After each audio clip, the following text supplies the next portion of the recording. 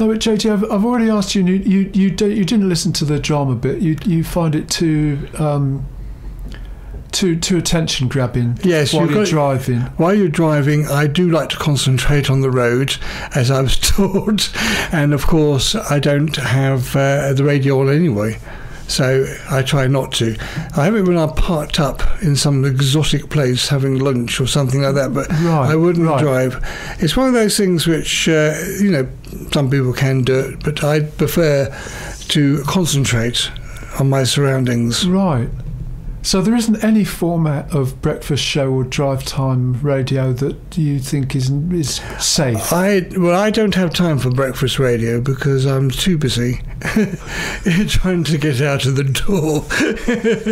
Yes, so I don't have time to sit down and listen to things.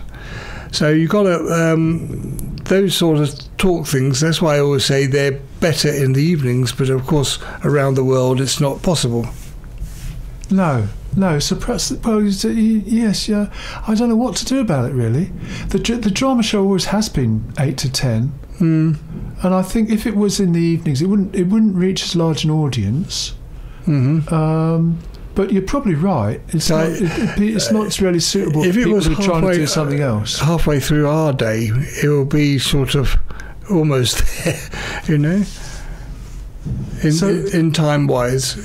So what if it was midday? Midday, you'll reach a far bigger audience around the world. This is. Oh. So, but if it's it depends really, you know.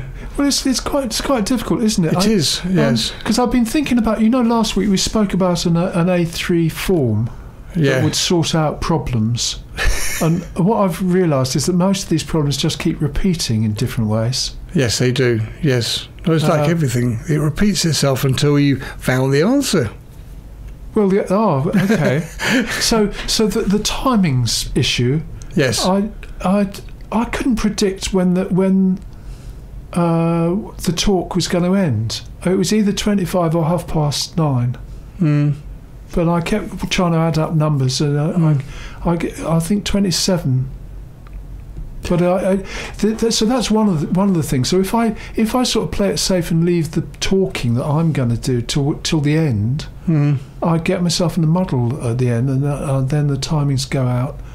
So you need a time of what the piece is first, right? And that's that. Then you can work around everything else with it. So if the piece is only 1 minute long, you've got 59 minutes to fill.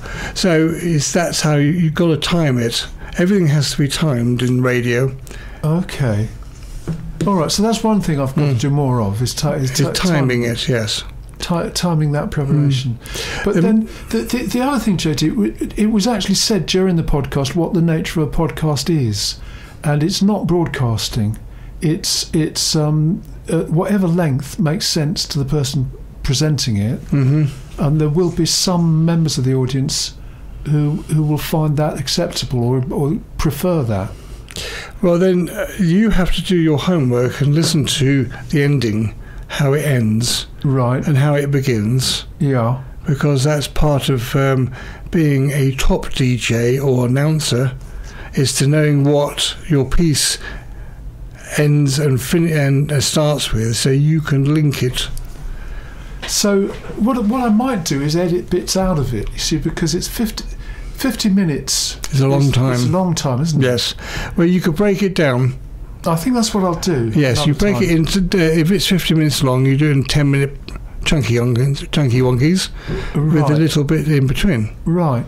It is Creative Commons. I think on this occasion it was okay to broadcast all of it. Yeah. But now I've done that, I think I might pick out bits and pieces for the future. Yes. If it's a piece answering a question, you could take out the question and the answer out of it. Right. Quite easily and move it around. Yeah. You could break it up, you know. It depends on what material you're playing. Okay. Yes. Okay.